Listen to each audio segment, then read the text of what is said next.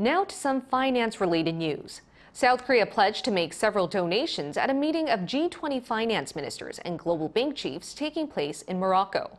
According to the Ministry of Economy and Finance on Thursday, Finance Minister Choo Kyung-ho pledged $3 million the day before the Global Supply Chain Partnership program called Resilient and Inclusive Supply Chain Enhancement Partnership, or RISE.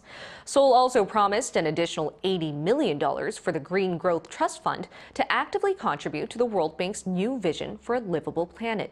At a roundtable to discuss support for Ukraine, Choo Kyung-ho spoke of the importance of nation rebuilding and revealed plans to donate $50 million to the Special Program for Ukraine and Moldova Recovery Fund.